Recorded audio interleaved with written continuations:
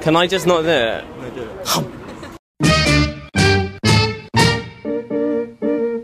Hello, it's week 2 and I'm feeling hungry, so we've come to Cindies to talk to some delicious students about gluttony.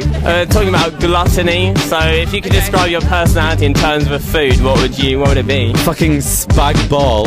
Probably a bran fake. Like a gherkin. Something that's like really salty and not everyone likes.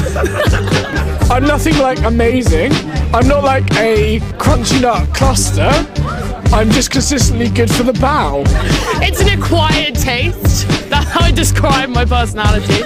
It's definitely pork. It's definitely all about pork.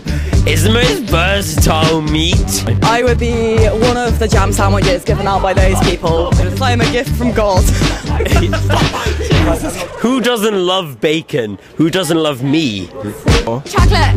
It's soft and warm and tasty and delicious. Yeah, okay, well, how about you? Meat.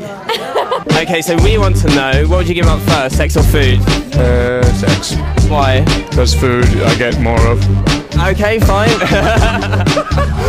Food. Therefore. Why? Because I love sex so much. I've had some shags that aren't worth a ham sandwich. Okay, what do you want to know? Favourite food?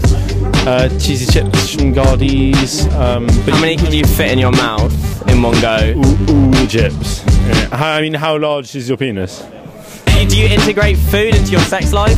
I integrate sex into my food life. I had these friends who used to use Skittles in a weird way, and I thought they were both creeps, so that would put me off it forever. Yeah, why not? Why not? Fruit, chocolate syrup. In what way? You know, all over the body. Fun ways. Yeah. How about you?